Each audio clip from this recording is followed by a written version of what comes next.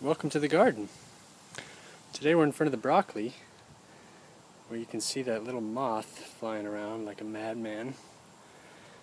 These things are the White Cabbage Moth, and cabbage are a Brassica, similar to this broccoli here, and they lay these little tiny white eggs.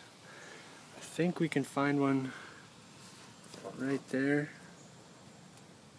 Yeah, that's a good shot there.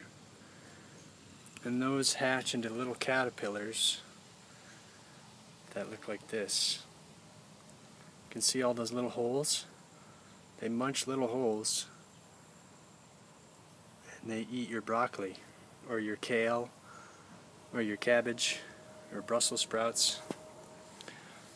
And it's not so bad where we live. And actually the wasps do take care of some of the pests.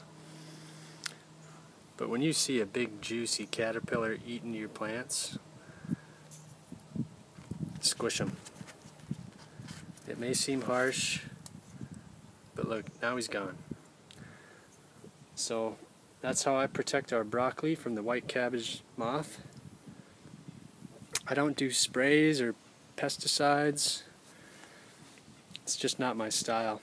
I'd rather have wasps help me out. A lot of people think they're just a nuisance, a wasp, but they are predators to the little caterpillars. This butterflies, or this moth, is driving me nuts. But you know, he can do his thing, and he can lay eggs, and they can eat some of the broccoli.